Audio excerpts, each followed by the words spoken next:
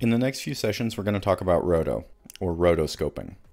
So roto is the art of drawing a shape and then animating that shape. There are a couple different tools in Nuke that can do roto. First is the Roto Node. You can call that up with the O hotkey. And then there's also the Roto Paint tool. Roto Paint encompasses everything that the Roto Node has, but it has some additional options in terms of painting and cloning. We're not going to discuss Roto Paint in this particular chapter. So first up, let's talk about the Roto Node in and of itself. So if you open it up, you'll see that it's a little bit different than your other tools in that it has a toolbar and a menu bar inside the viewer itself. If we go ahead and draw a shape, and by default, when you bring in a tool, it puts you into draw mode, and your draw modes are on your toolbar here. So we're going to draw with a Bezier. And there's some discussion if Bezier or B-spline is the better drawing option. A B-spline actually looks like this.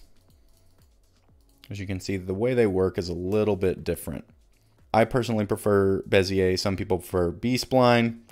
It's whatever floats your boat. Alright, so now we've drawn a couple of shapes and our toolbars have changed here. So we have a few different options, and these are mostly display based. So you can turn points on, you can hide different elements, you can change the way that the handles are drawn, you can turn those on and off. The other big one is ripple delete, and that's this option. What this does is let you modify keyframes across all keyframes. This is an extremely powerful tool, but it can also be extremely dangerous. I highly recommend reading up on it and playing with it a little bit before you use it in production. The other really big button here is the auto key button. So this turns on auto key, and what that means is whenever you move a point, Nuke will set a key. So if I move to a different place in my time, move my spline, it'll automatically set a key. By default, auto key is turned on in Nuke.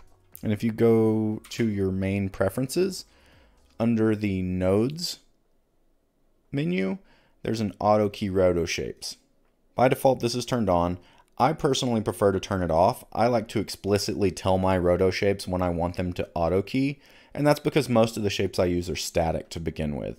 And that way I can scrub to any point in my comp, modify my shapes, and not worry about creating extra keyframes or creating keyframes at all. So let's talk about the actual guts of the property bin with a roto tool.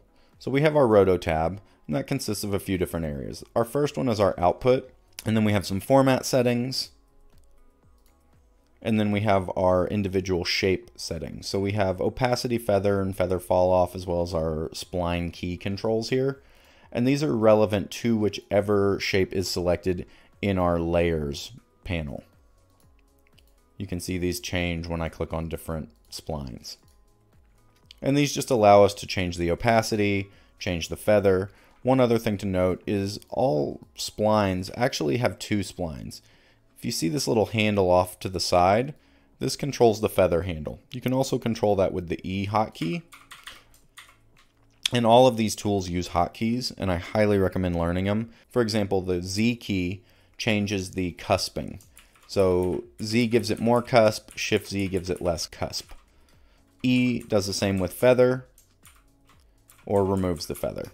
You can control these this way, and in your selection tools you can actually change which kind of tools you're selecting. That way you don't have to be very precise. You can just select your feathers or just select your main splines.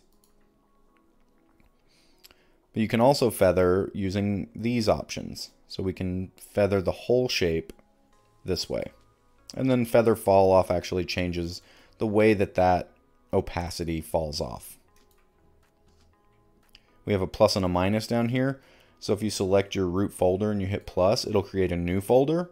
Also, all of these can be named, which is a really important thing for keeping things organized, especially if you have a lot of different shapes. And then the minus just deletes that layer. Moving on, we have our visibility controls. So this turns the shapes on or off in terms of being able to see them. We have a lock option, and this locks them so that you can't modify them in the viewer. Next up is the actual color of the shape of the spline in the GUI. And then we have the color of the shape itself. So this way you can output different colors with it.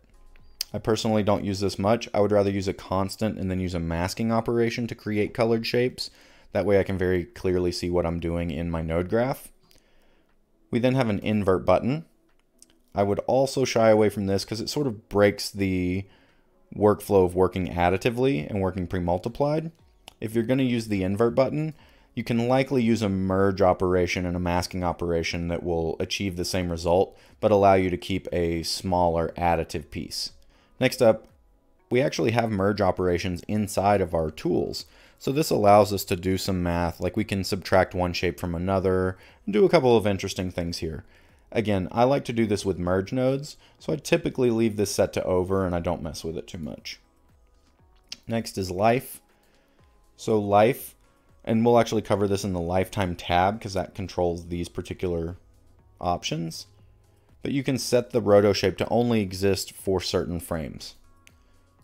Color. Color gives us the option to set different inputs. So in this case, we're actually using a solid color, but we could use the input from a different input pipe. And if you actually connect this to something, you'll see it creates another input.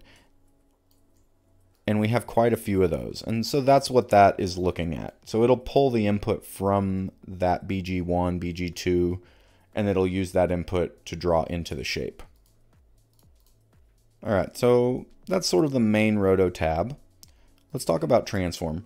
Transform allows you to add transform data to a spline without it being connected to the individual spline points and adding keyframes for those. I see this a lot where people will expression link a tracker or a transform node in so that they can do some animation using those tools and not doing that animation directly on the keys. I prefer to do this explicitly and just use a transform node and leave the transform tab alone. Motion blur. So if we go back to our layer sheet, we have a button that toggles on and off motion blur as well. This is controlled by the motion blur tab. These are your standard controls, so you can make it longer, shorter, you can change the offset. Shape, this controls the source, so we can change our color source here. We can also control our blending modes. We can change our color, a little easier to use than maybe some of these buttons in your layer sheet. Clone, this actually doesn't do anything in this particular usage because that's part of the Roto Paint tool. Lifetime, this is where we would set our controls for our life. So we have all start to end, single frame, start to frame, and frame to frame. And then you can key in a specific frame range for your tool. This is a really useful option. It helps really keep everything decluttered. Next is tracking. If you're using a roto shape to do your planar track, these are some of your controls for your planar tracker. And then we have node, which is a standard tab on most tools where you can set labels, hide inputs, and do some other admin stuff. So we talked a little bit about keyframes and how those work, and that's using this button or changing that in your preferences. I also want to talk about channels and some default settings. So by default, roto nodes come into Nuke as alpha only. They don't have any RGB data. And from my working experience, I like my roto shapes to be RGBA and not just A, because I'm constantly having to toggle between my alpha and my RGB to see what they're doing. The other thing that's important to be aware of when you're using roto shapes is they come in default with their clip set to format. And when their clip is set to format, it means any shape that happens outside of your format box, it won't render that data. So by setting this to no clip, this shape will now render, and you can see our bounding box jumped out here.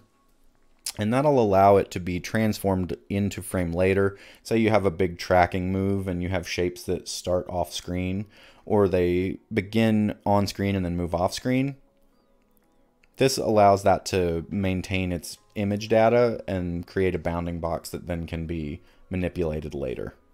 So what I like to do is I actually change my menu PY. I use this set of code right here to create defaults for that tool. That's one of the really nice things about Nuke is you can use a little bit of Python to create tool defaults, and those tool defaults will then load that tool set up ready to go the way you want it. So in this case, I set it up to load my output as RGBA, and my clip to no clip. You can also use this on other tools if you're trying to change motion blur behavior or other defaults. It's a really handy thing to learn.